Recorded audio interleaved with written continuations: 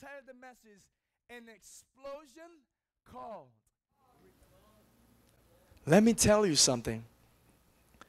There are people, if you don't stand up, this is very strong right here. If you don't stand up and do what God has called you to do, there are people that are going to go to hell. And God is going to charge you of their lives. God is going to ask you, why didn't you do what I've called you to do? Why? Just because you want a momentum pleasure, or a pleasure that was just going to flee away just a few seconds? Oh, your pride was too big?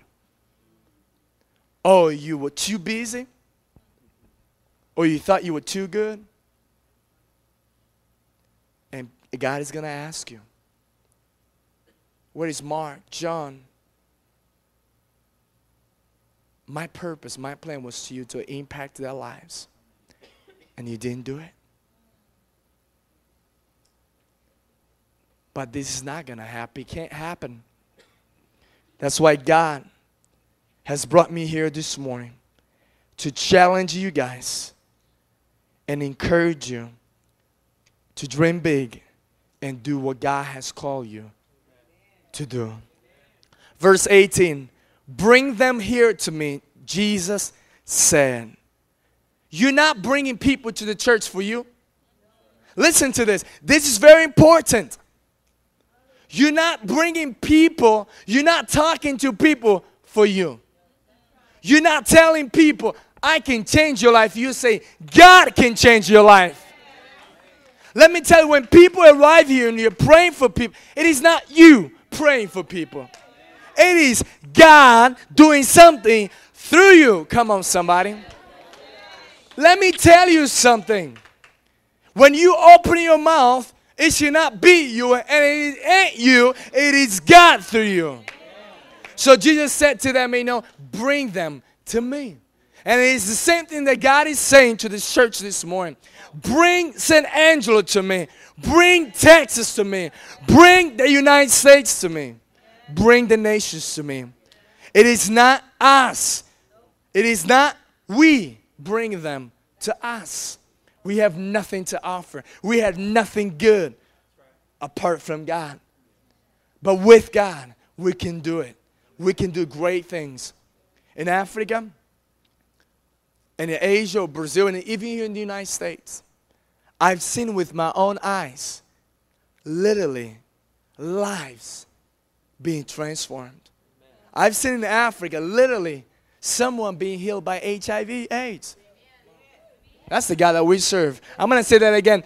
In Africa, in Brazil, literally, but I've seen in Africa, people being healed by HIV/AIDS. I've seen people that were the biggest drug dealer in Rio de Janeiro convert, become a Christian, and now preaching the gospel. God is the answer. It is not this church. It is God through this church. It is not you. It is God through you. Let God be God through you. And let me tell you, this city will never be the same. Let God be God through you, and your family will never be the same. So God is saying this morning, bring them to me. Bring the nations. Bring your family to me, because I can take care of business. The hands of God are not too short that he cannot save. The ears of God is not deaf that he cannot hear. Let me tell you, it is not you that is doing that. Remember the donkey, the colt that God, Jesus told the disciples, go get the donkey and bring them to me. The donkey was not expecting, but God still chose them. Maybe you're not expecting this morning, but God chose this church in this city. And the donkey was outside the farm. Remember that? Outside the farm, meaning if you're an animal, you're supposed to be inside the farm because you belong to the owner. And for me, sometimes maybe you're thinking, man, I'm outside, I'm different. I know I talk funny, I talk y'all. And I don't know if God wants you. God says, yes, I want you. He takes one that used to chase the Christians, and he becomes the greatest missionary. He takes one that couldn't really speak, and he used them to set the people free, open the Red Sea. Come on, somebody. He takes one that is afraid, called Joshua, in Caleb, and used them to take the people to the promised land. He used a woman, an Esther, and she's afraid to talk to a man, to the king, and she's like, man, I'm going to get killed, blah, blah, blah. But then she goes and does it, and she becomes, through Christ, God used her to save the Jews. Joseph, just a dreamer. People are afraid of him. People are just like, oh, man, envious, and they throw him in the well, and they're afraid of him. And then he goes to somewhere, to the Potiphar's house, and then something happens. He goes to prison, but then the dreamer guy still uses him. David, a little man that kills a giant. Then he got to run for a long time after he was already anointed as a king. And then he becomes a king later on. What am I trying to say? Just like that cult, when he was walking in Jerusalem with Jesus on top of him, that's what we got to be. Jesus, get up here. Get up here, and I'm going to carry you. I'm going to carry you in this world, in this lost, perverted, far away from you world. I'm going to carry you right up here. I'm a serving cult. I serve the King of the Kings. So that's the same thing. Bring them to Jesus. Bring them to Jesus, and Jesus will change their lives. Amen? Amen. Let's keep going. Verse 19, this is the most important. If you haven't listened to it right now, you better put your pens away and listen to this. This is powerful right here. And he directed the people to sit down on the grass. Let me stop right here. God is a God of order. When God asks you to bring the multitudes and he says, I'm going to use you, he will give you strategies. Come on, Pastor Richard. He will give you strategies and dreams and visions. He will show you exactly what to do. God, I just imagine he breaking, just telling the disciples, break them into families. Break them into small groups. Tell them to sit down in groups. So I'd say 15, 10. God will give you strategies. Maybe you think my dream is too big. This ministry is too big. I know what to do. It's a mess and everything. I don't know. It's going to be a mess. I don't know what to do. I'm not a business guy. I don't know how to do this. I can't speak. God will give you what you need.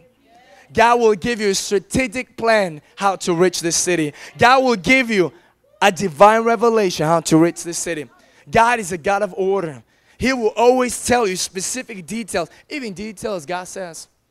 Remember when they were building the ark? God told, I want specifically this and this, blah, blah, blah, blah. You got to be specific. God is a specific God.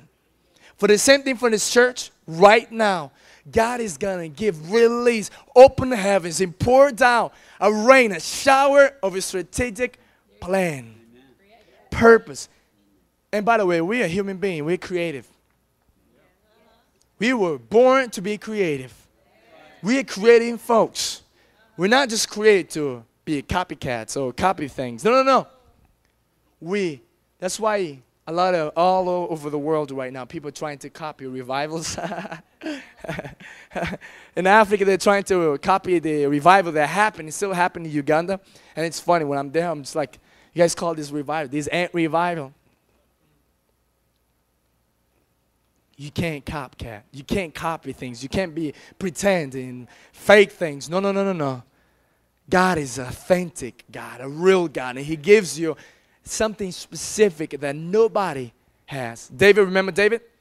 Everybody was there. Everybody was there with a big arm and a lot of things, sword and everything. They were there, big man. Blah, blah, blah. God told him, I'm going to use you with a sling. A sling. And the people are not going to understand you when God starts giving you strategic plans and creative mind. People are going to like, no, use this armor. The spirit of Saul. No, do this way. Do this way because it's going to work. This way you guys can reach the city. This way you guys can do this. This way you guys can reach Brazil. They don't understand.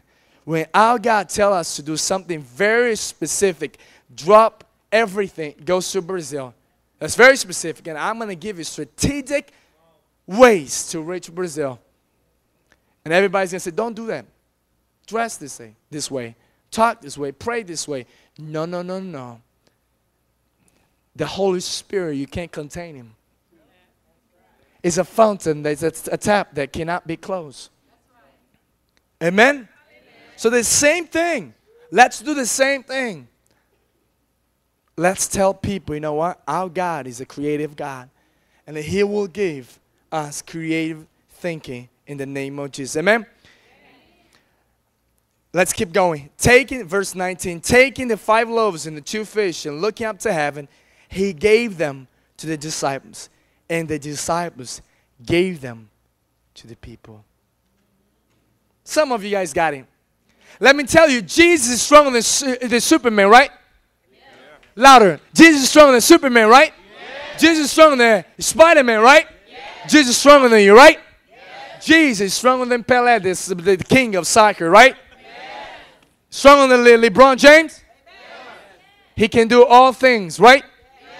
Jesus, the Son of God, he could have told them, you know what? I'm the best baseball player ever. Let me tell you, multitude, all of you guys and the disciples too, open your mouth because right now it's time for me to show off. Jesus, my name is Jesus. Open your mouth. Baseball player, open your mouth really big. Disciples, Peter, you're the crazy one. Throw the food. I'm going to hit it and it's going to fall in everybody's mouth. Open it. Bam, bam, bam, bam. He could have said, you know what? I'm a kind of West Jesus. I'm from Texas, you know. I want, you know, those movie. Just open your mouth. It's gonna be a food machine. Open your mouth. Pam, pam, pam, pam, pam, pam, pam, pam, pam, pam, pam, pam, pam. Everybody's satisfied. He can say, no, I'm the best soccer player ever. I'm better than Pelé. Open your mouth. Pam, pam. Everybody's satisfied. The best basketball player. Even the 7,000. Over there, number 7,000, open your mouth. Woo! Nacho Libre, baby. You can say, you know, I'm stronger than Nacho Libre. The pastor is his favorite movie. I'm stronger than Nacho Libre. Come on. I'm stronger than that egg. The spiritual egg. Jesus could have done that. It is the same thing today. Today in your world, God can tell the whole world, open your mouth. If spiritual need, I give you. If spiritual food, I'll give you. I'm the source of everything. I'm the beginning, the end of anything. I'm the Alpha and the Omega. I'm the...